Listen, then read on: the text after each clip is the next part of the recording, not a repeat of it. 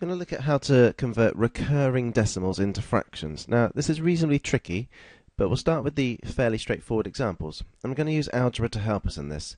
You might be asked to convert 0.8 recurring, that's the same as 0.88888, and that goes on forever, into a fraction.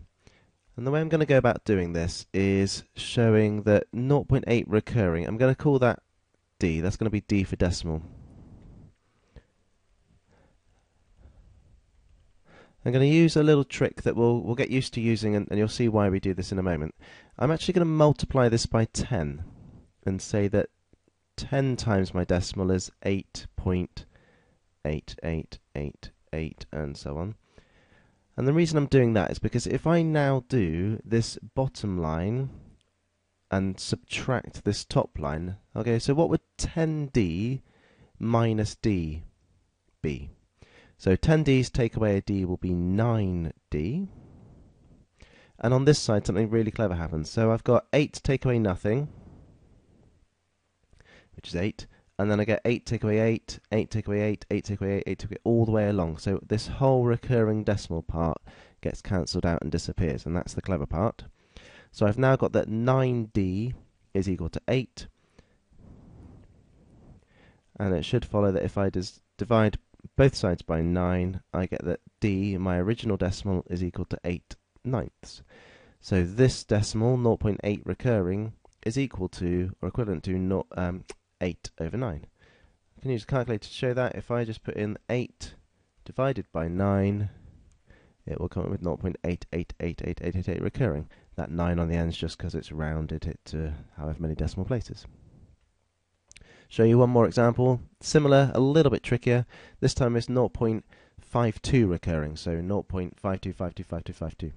So I'm going to start off the same kind of way again. I'm going to say that d, I'm going to define d to be 0.525252, etc. This time, if I multiply by 10, I'll just do that and show you what happens. If I multiply by 10, then I get 5.2525, and you can see that these numbers aren't lined up correctly. They're matched up with the wrong number. So I don't want to do that. A much better choice here is to go for multiplying by 100, and that will give me 52.5252. And by choosing 100, you can see that the 5 lines up with the 5, and the 2 with the 2, and the 5 with the 5, and the 2 with the 2, and that's going to go on forever. So subtracting again, 100d's take off d,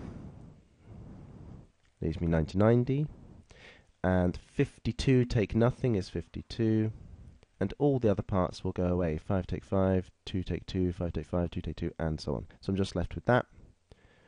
99d equals 52, and therefore d equals 52 over 99. And if we have a calculator available, 52 divided by 99, 0.525252, which is the decimal we wanted. Again, the 3 on the end is just because of rounding. That's it.